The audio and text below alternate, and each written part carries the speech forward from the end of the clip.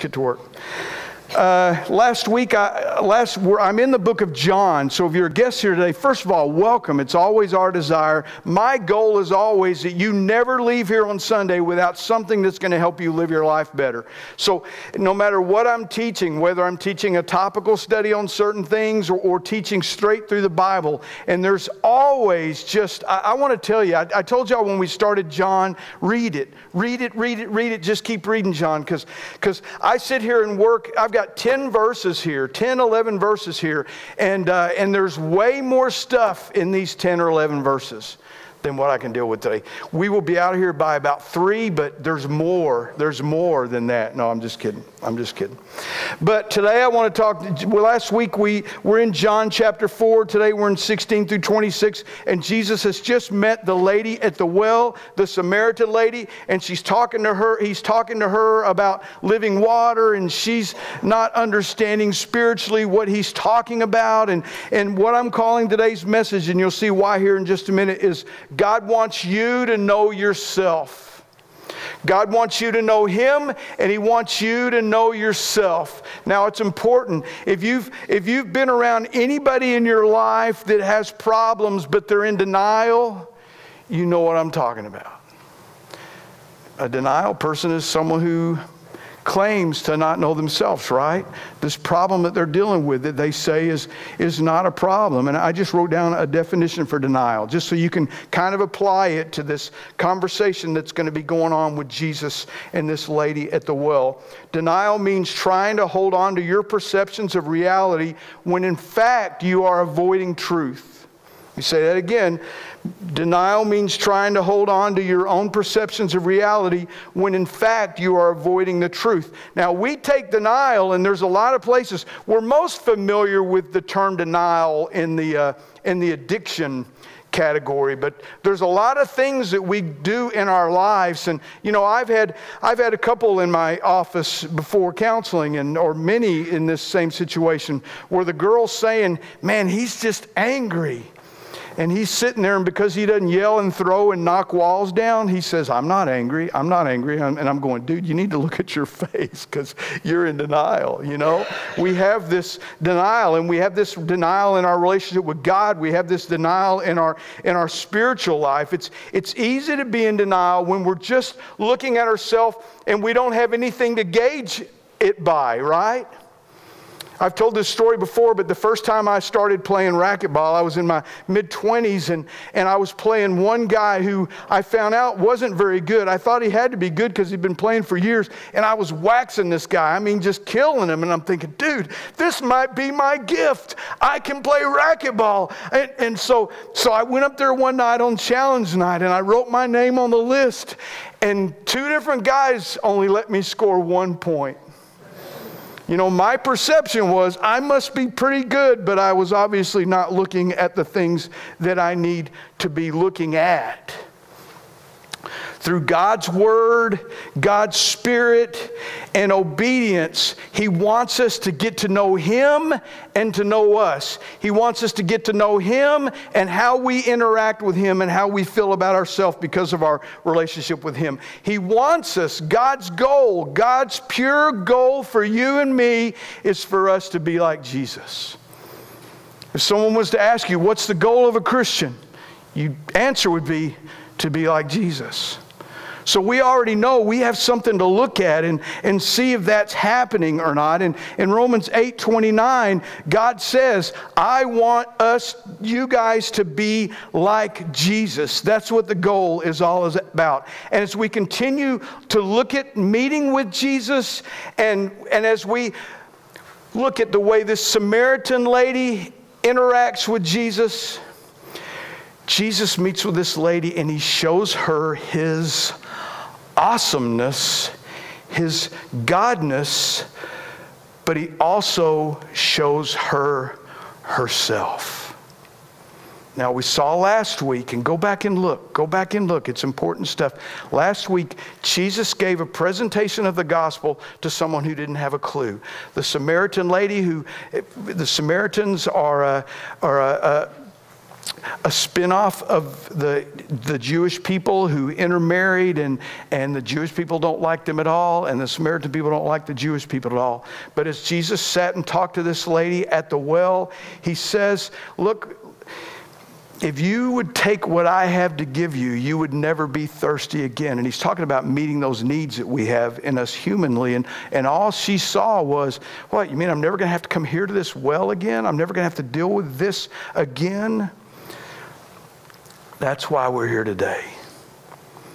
We're going to see a case of denial in this Samaritan lady that Jesus meets at the well.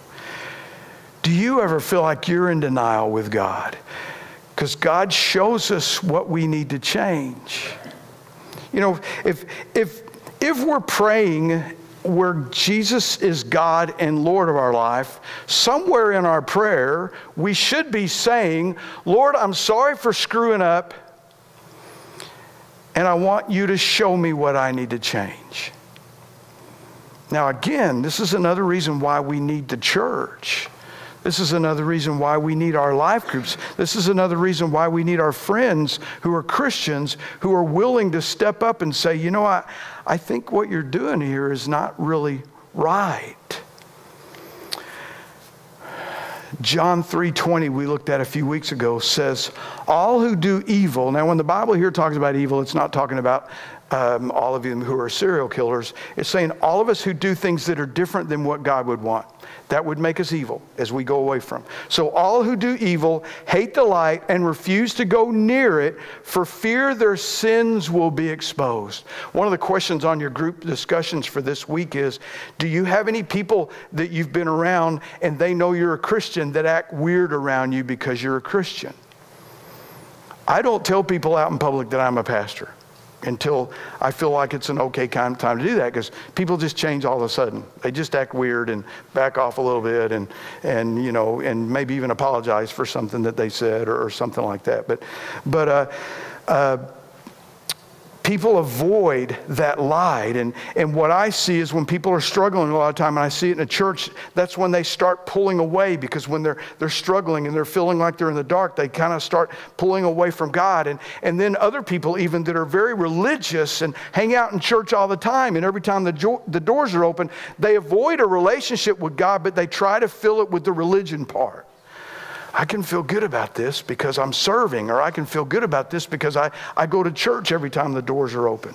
Relationships make us uncomfortable when they feel off, right? When all of a sudden you feel like there's something weird going on between you and this person, or this person is not honest, or you're not honest with this person, it makes the relationship weird. It's the same way in our relationship with God.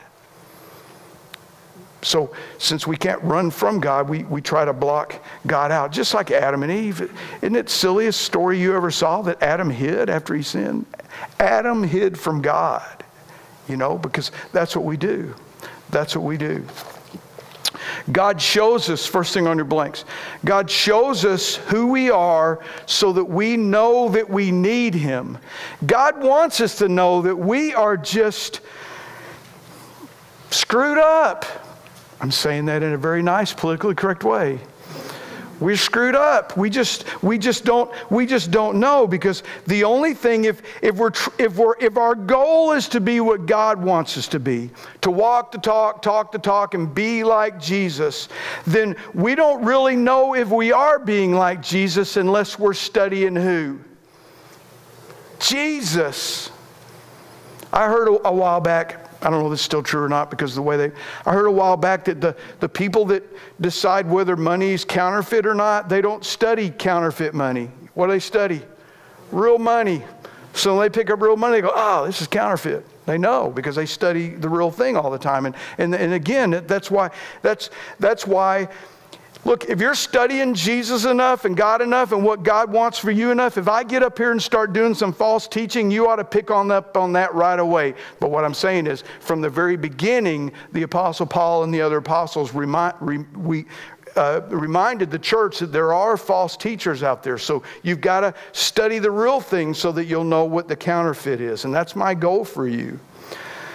So let's start with the book of James. Let's just start with the book of James, all right? I'm going to be in James 1. And again, if you're a guest here today, the scriptures are in your notes. I don't think I'm going to use one today that is not in your notes. But James 1:23 says, "But don't just listen to God's word. You must do what it says. Otherwise, you're only fooling yourself." See, I would say the Christian that doesn't obey God probably has more anxiety than the non-Christian who doesn't obey God. Because not only do you know what the Word says, you also know what the Spirit is telling you inside. Because once you become a Christian, the Spirit of the Lord inhabits you. He dwells in you. But don't just listen to God's Word. You must do what it says. Otherwise, you're only fooling yourself. The self-deception that James is talking about here is this inappropriate response that we have with truth. And I know people, I've known lots of people in my life that are nowhere close to even trying to act like Jesus, and they read their Bible all the time. Because what they're trying to do is use the religion of reading their Bible to make up for the lack that they have in the relationship. And it just screws them up more. It just screws them up more inside as they're dealing with that. Look at verse 23. This is an uh-oh verse. We have uh-oh verses and amen verses. But this is an uh-oh verse. "For if you listen to the word and don't obey, it is like glancing at your face in the mirror." You ignore that prompt to change. I don't have to do that right now. That would be like, ladies, if you sat down and did your makeup and this morning and all of a sudden you slipped and went, "Oh, that's okay. I'll get it later. Nobody's really ever going to..." And you just go to, when you go to work like this and everybody's stopping, and here's the sad thing. Even your Christian friends won't go, you've got to... I'll just tell you, if you're around me and something looks screwed up on you, I'm going to tell you. Because I don't want you to be embarrassed. And if I'm around you and you see something screwed up on me, don't tell Lisa, come to me about it. But I'm going to give you a trick of the trade, all right? When I come up here to preach most Sunday mornings, I stop here just a second before I turned around. You know why? I'm checking the zipper. Because there's too many times I've figured out in the wrong time. And nobody told me. Why didn't you tell me my zipper was down? I thought you knew. Well, then I'm an idiot for not pulling up my zipper. But we need each other for that. He says in verse 24, you see yourself and you walk away and you forget what you look like. You really do. We have these times, I guarantee I would ask this question, we'd all raise our hands. We have these times where God gives us these nuggets of wisdom that we know would make our life better, and we go, I'm going to try that. And then a week later we're going, oh, what was that thing I was going to try? Oh, I wish I'd marked that in my Bible. Whatever. And that's why when we have our life group discussions, look, when you guys are listening to the sermon on Sunday morning, make some marks. Don't just fill in your blanks. Go, ooh, I want to talk about, put a star. I want to talk about this one at life group. I want to talk about this one at life group. What does this mean? See how other people feel about it or whatever. That's that spiritual conversation that we need. We need to have that spiritual conversation with each other so that when we get an opportunity to have a spiritual conversation with someone who doesn't believe, we've been practicing it. We know what we're going to say. We know why we feel that way. And I learned something from her. I learned something from him. But if you look carefully into the perfect law that sets you free, circle that. It's the law that sets you free. See, the reason a lot of people are kind of nervous about Christianity, they go, you got this law. But this law is written by the one who created us, and he writes it so that we can be the best we can possibly be, so that we can be like who? Jesus so that we can be like Jesus. But if you look carefully into the perfect law that sets you free, and if you do what it says and don't forget what you heard. Now, what's the best way to not forget what you heard? Do it. See, once you apply something, that's why I believe the best way to study the Bible is to use the LEAP acronym. Listen, engage, apply, and produce. And what happens is you listen, you engage with it. What does this all mean to me? How does this affect my life? What's going on right now? And you apply it. That's what you don't forget. And then when you get the reward for it, it's even more cool, and you're going to trust more with God after that. And don't forget what you heard, then God will what? Say it with me. Bless you for doing it. It feels so good to do something God wants you to do. This feels so good. I just did something God wanted me to do. I mean, it just changes everything. It gives you that great attitude. Next thing in your notes, God knows what is best for us. He created us. He wants to bless us with being our best. How many of y'all got kids? How many of y'all want your kids to be the best they can possibly be? And you're not even up to God's ankle. You know what I'm saying? I mean, God wants us to be the best that we can possibly be, and He has the power to make us do that. All we got to do is hang on to that and hang on. You know, we understand that. So let's get back to the Samaritan woman. Jesus has shared the truth. He's told her the good news, and she's kind of clueless. Oh, you mean I can go away and I never have to come back here and drink water again? And she's talking all the physical. But now He changes the topic. Now, here's what I want you to realize. God doesn't ever just walk up to somebody, Jesus, and just start hammering them. You know, you should, He doesn't do that. Even with y'all remember the lady that was getting the rocks thrown at her, the adulteress? You know, he came up and said, hey, those guys are just as bad as you are. Now, the people that don't want to hear the second sentence will tell you, well, Jesus loves everybody. You can act any way you want to. And He follows that up with what? Now go and sin no more. If you want to live your best life, don't live that way. Go and sin no more. But He doesn't go jump on them. You look at that all the way through. Who are the people He jumps on? The only people Jesus ever jumps on are people that should know better because they're religious people. They're religious people, they're Jewish people, those are the ones He jumps on. He's not jumping on this lady, you're going to see here as we go. He's not jumping on this Samaritan lady, even though she lives such a bad life morally that even her Samaritan people don't hang out with her because she's immoral. She's gone against what their laws are. I love the spiritual conversations we have in our life group. It's life-changing. Let me tell you something. In the last week,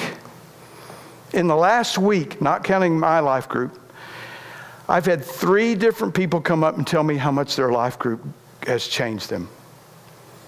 Why? Because of the spiritual conversations that they're having.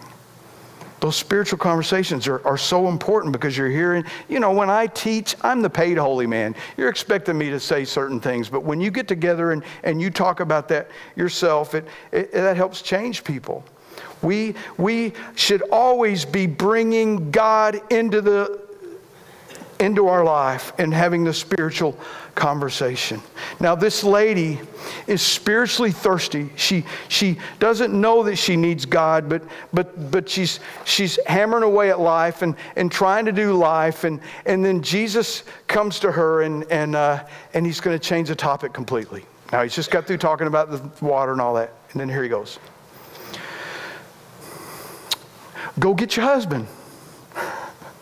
Now, that wouldn't normally be a big deal, right? Well, it would be a big deal that he's a Jew and he's sitting there talking to a Samaritan. He's saying, you know, she'd be thinking, he's wanting me to go get my Samaritan husband that he hates because he's a Jew. He says, go and get your husband. And what Jesus is doing here, and you're going to see here in just a minute if you don't know the story. What Jesus does is He points out our weaknesses. He points out the things we're doing wrong. See, Christians should never feel guilty. But conviction ought to be a way of life. Because the only time you feel guilty as a Christian is if you get convicted and then you don't do anything about it. That's called repentance. So if you get convicted and you don't repent, that's when you start feeling guilty. And guilt gets heavy. Conviction doesn't get heavy. It just makes you move. And if you move with that conviction, then it's not going to be heavy on you. But if you don't, it's going to turn into guilt. So he's going to talk to her about her weakness. Go and get your husband, Jesus says. See, a reminder, next thing on your notes. We try to fill the God-sized void with the things of this world. Just remember that. And also remember, as in we're in denial, that we're not totally honest. We will be kind of be honest if it works for us. But her response, I don't have a husband. That's the truth. She just told him the truth. Does it bother you sometimes the way people pull stuff out of context and use the truth and it's not really the truth, really? The woman replied, Jesus said, you're right. You don't have a husband. Remember, he's not jumping on her yet. He knows exactly what's going on with her. He says, for you have had 5 husbands and you aren't even married to the one that you're living with now. You certainly spoke the truth. Now, what do you think? What do you think at least one of the things this lady tried to use to fill the void in her life? Men, right? Men. Look, I talk to women all the time that I'm not afraid to tell somebody, look, you can date this guy if you want to, but I think you need to raise the bar. If he's not who you think he should be right now and you're thinking you're dating him is going to bring him up a level, that ain't going to happen. It's not going to happen. We've got to be willing to raise that bar, and we've got to be able to raise that bar in everything else we do. We have to look at our life and go, look, if we're continuing to do these things that God doesn't want us to do, then what's happening is, first of all, is we're disobeying God, and second of all, now we're struggling with the guilt feeling of not doing the things that God wants us to do. God wants us to raise the bar in every area of our lives, our professional lives, our parenting lives, our character lives. Now, this lady, she knows because she is a religious lady. She belongs to a Samaritan community, a religious community, but she knows that her choices are not the right choices. And we all know that. Everybody knows that because, look, they don't go out to the well at noon. It's hot. So everybody goes out to the well at night and they talk and they're friends with each other. And this lady has to go out to the well at noon because nobody's going to treat her right if she comes out there when everybody else is. So she's there. She's a religious lady. Sir, the woman says, you must be a prophet. Now, when you first see that,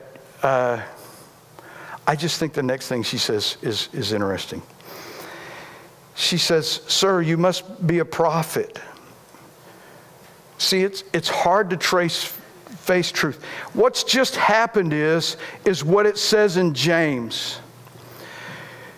Jesus said, you're right. You're not, and you're with another guy that's not your husband, and you're doing, and she's going, oh my gosh, he knows me, he's a prophet. You ever read the Bible and you go, you know how many times people come up to me and say, you were talking to me today. You must have been reading my mail. That's how the Holy Spirit works, you know. So when you read Scripture and you're going, oh, that's me. I read that today. You'll see somebody put on Facebook, I looked today and man, the Bible, and God was talking to me. And that's what happened here. Jesus has just talked to her. And how does she handle it? She goes, oh, thank you so much. I repent. I'm going to go do it. No. And dude, she's got Jesus sitting in front of her. And she just got through saying, not only is he a holy man, she knows he's a rabbi, but he's also a prophet. It's hard to face the truth because we get used to the discomfort. So we stay in this denial. So she deflects this question of Jesus. Jesus says, he asked her this question, and now he answers, and now she goes, so tell me, why is it that you Jews insist that Jerusalem is the only place to worship, while we Samaritans claim it's here in where our ancestors worship? She's going, okay, let's change the subject. Do y'all ever have that happen? Do you ever talking about one of your friends about being a Christian? Your friend will go, well, why does God let this happen to these people? And what about the people that got killed in the Old Testament? And they're changing the subject. They're feeling convicted, and to feel better about the conviction, they change the subject. That's what they use to help them deny God. Remember, I don't believe in an atheist. I'm sorry. An atheist, I believe, is just somebody, because Scripture tells us there's enough information out there, there's enough of God's presence for everyone to know that there is a God. Golly, everywhere you go, you never run into everything from, you never run into any group of people in the world that doesn't believe in some kind of God. Some of them have 100 gods or 2,000 gods or whatever, but they all believe that there's some kind of God. Jesus convicts us without condemning us. Jesus convicts us without condemning us. Now she's opened up the door for Jesus to give her the answer, because she called him a prophet. Jesus replied, believe me, dear woman, the time is coming when it will no longer matter where you worship the Father, on this mountain or in Jerusalem. It's not the place where worship happens. Get this. It's the heart. It's the spirit and the heart. That's where worship happens. Now, we need corporate worship. We need each other. But real worship happens with what's going on in the heart. Matter of fact, you can be standing here on a Sunday morning singing a song, listen to a message, and not actually worshiping God. You're just doing religion when you do that. Jesus speaks the good news of new and eternal life change for this lady. And then look at John, verses 4:22 through 24. He says, you Samaritans know very little about the one you worship, while we Jews know all about him. For salvation comes through the Jews, but the time is coming indeed, for it's here now, when true worshipers will worship the Father in spirit and in truth. The Father is looking for those who will worship him that way, for God is spirit, so those who worship him must worship in the spirit and the truth. That's when life change happens. Because you may come here on Sunday morning and get in the Spirit and worship in the Spirit. And isn't that awesome? I mean, sometimes you'll cry. Sometimes, you ever laugh and it's kind of a cry at the same time? You know, I'm gonna confess, Lisa and I were watching Mamma Mia the other night, and I did one of those laugh cries. You know what I'm saying? I mean, you feel joy, and you just do that. And that happens when we're in worship. That kind of thing happens. We worship in spirit. But here's the deal. You're not worshiping in truth if you don't take the spirit out of here and live the truth. Worshiping in truth is going out and doing it. You're not really worshiping God if you're not going out and doing it. If you're looking in that Word and you see yourself in the mirror and you don't fix your eyeliner and you go off, then what you're doing is you're worshiping, but then you're not living the truth. Grow the love and change the world. Grow the love and change the world. The woman says, I know the Messiah is coming, the one who is called Christ, and then he will explain everything to us. So as far as we can tell, she really hasn't completely gotten this yet. She's still holding back just a little bit. And then Jesus says this, y'all say this with me. Jesus told her, I am the Messiah. How about you? Do you look to God to see where you should be raising your bar? in all of your lives, in your marriage, in your dating, in your job, in anything you do? Are you looking to God to see where you raise your bar? Because I have people tell me this all the time. Roy, I'm going to paraphrase. Roy, I am raising my bar, but I'm not really ready yet to raise the bar here yet, so I'm raising the bar here, even though they know the bar should be here. See, if you know this is where the bar should be, and right now, just to make life easier, you're keeping the bar right here, this is going to cause pain in your life. Because when you know and you don't act on what you know, it's very stressful. Some of you guys can look back on your life and went, oh, if I'd only done this. Oh, if I'd only done that. Some of us have a lot of those things we do. And some of us do that every day in our spiritual life. And I can promise you this. I will promise you this. If you prove me out wrong, come talk to me. But I can promise you this. If you decide today that you're going to live your life worshiping God in spirit and living out the truth, and you're going to set your bar according to where God says for you to set your bar, and you're going to live under God's grace and do the best way that you possibly can, and be that person who's representing God here on earth, being like Jesus, I promise you, I can't promise you wealth. I can't promise you a new house. I can't promise you a new job in Tyler. I can't promise you any of those things. But I can promise you peace and love and joy and confidence and contentment. We want those things.